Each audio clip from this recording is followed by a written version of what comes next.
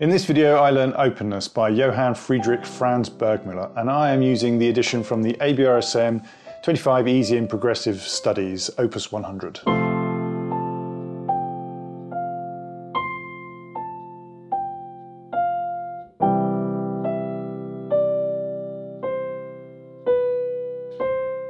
The first thing I should say about this piece is I do not play it at the prescribed tempo of 152 beats per minute. That is way too fast for me.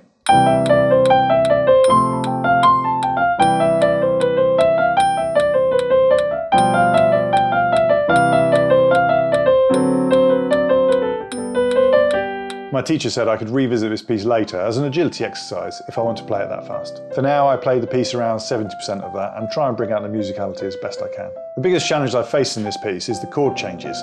One particular chord change. I've had to practice this chord change over and over and over again.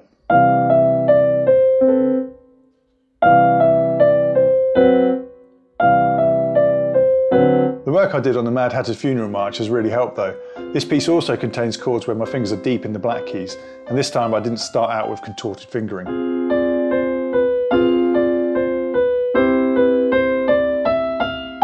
Overall, I practiced this piece for 7.5 hours over the course of 5 weeks, and on the day of the recording I attempted this piece 16 times. Twice I made mistakes big enough where I couldn't carry on.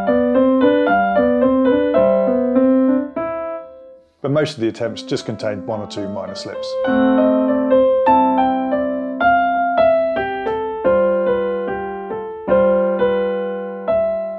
Although there was a recording that didn't contain any mistakes, I've decided to present a different attempt in this video, as overall the performance was better. In this recording, everything was going really well, until my watch buzzed twice on my wrist in quick succession. This made me lose my concentration, and as a result, I played a few wrong notes.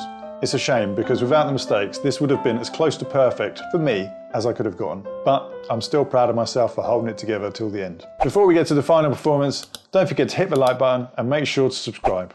And now, Openness.